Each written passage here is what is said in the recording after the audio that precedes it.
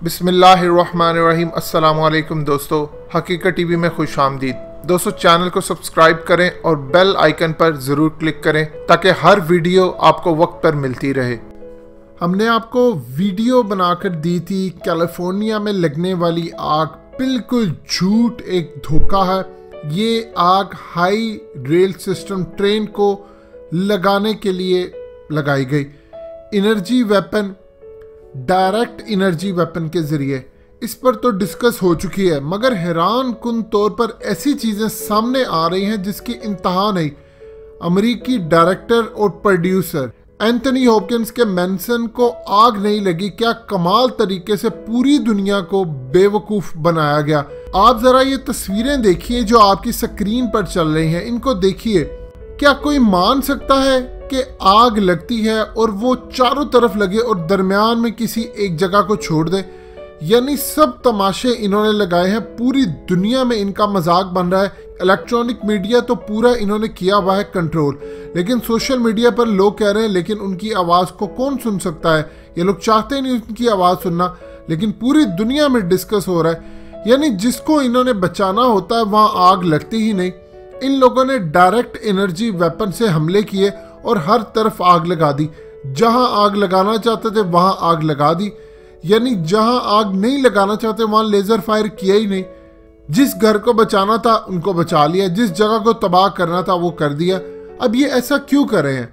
देखिए, सबसे पहले एक बात को समझ लें कि ये लोग बहुत ज्यादा मजबूत हो चुके हैं। इनको इस चीज की कोई परवाह नहीं है कि दुनिया इनके बारे में क्या डिस्कस करती है। दुनिया बेशक डिस्कस कर रही है कि ये मामलात हैं, ये किस तरह पूरी दुनिया को कंट्रोल करते हैं। इनको पता है कि दुनिया इनके बारे में बात करेगी, बल्कि ये जानबूझकर ये काम करते हैं कि कुछ चीज़ें छोड़ देते हैं कि दुनिया हमारी मोहताज हो जाए, कि दुनिया को पता चले कि हम कितने ज़्यादा ताकतवर हो चुके हैं कि अब हमारा कोई कुछ नहीं बिगाड़ सकता। और आने वाले दिनों में हम जैसा ऑर्डर जारी करेंगे, दज्जाल का निज़ाम जो कहेगा, हमारा झूठा मसीहा आके जो कहेगा, आपको मानना पड़ेगा। अगर आप नहीं मानेंगे तो आपके साथ भी ऐसा ही होगा। होता क्या है, इन लोगों ने जो टेक्नोलॉजी इजाद कर ली हुई है, जो 50 साल आगे की टेक्नोलॉजी है, आम इंसान वो टेक्नोलॉजी तकरीबन 50 से 60-70 साल बाद देखेगा। ये लोग आज इस्तेमाल कर रहे हैं और इनके पास ये मौजूद है। लिहाजा जब कोई ऐसी बात करता है तो इसका मजाक उड़ाया जाता है कि ऐसा कैसे मुमकिन है। यही इन लोगों का मसला है। जिस तरह आईफोन, एप्पल की प्रोडक्ट, एप्पल वॉच, कैमरे वाला फ़ोन, आईपॉड, ये तमाम चीज़ें, इवन सेल्फी तक भी सिम्पसन्स कार्टून में 90s, 1991, 1992 में दिखा दी गई थी। इन्होंने तब दिखा दी जब दुनिया के पास नोकिया 3310 भी मौजूद नहीं था। दुनिया इसको 20 साल बाद जाके चीज़ें देखती है। ये इंतहाई ख़तरनाक तरीन मामला थे। यानी हाई स्पीड रेल सिस्टम बनाना इन्होंने शुरू किया तो लोगों को मुख्तलिफ तरीक़ों से इन्होंने कहना शुरू किया कि आप ये चीज़ें बेच दें, घर छोड़कर चले जाएं। लेकिन जब लोगों ने इनकी बात नहीं मानी तो इन्होंने डायरेक्ट एनर्जी वेपन से हमले किए, लेज़र के थ्रू, और जिसके घर को तबाह करना था उसको कर दिया। यानी अगर आप नक्शा देखते हैं तो बिल्कुल एग्जैक्टली वही चीज़ इन्होंने तबाह की है जहाँ पर इन्होंने रेल सिस्टम बनाना है। जिस घर को तबाह करना था वो कर दिया और आग का ढेर बना दिया।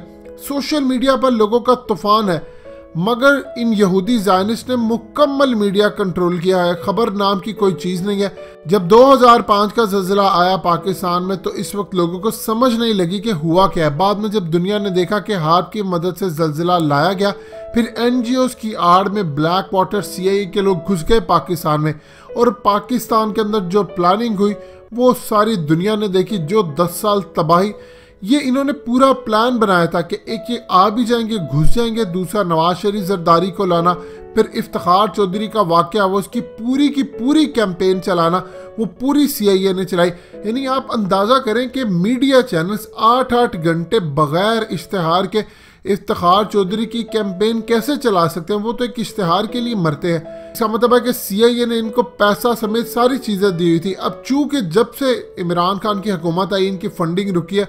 अब आप अंदाज़ा करें, कोई मीडिया चैनल बंद हो रहा है। एक्सप्रेस न्यूज़ का पेशावर का अमला फारिग कर दिया गया।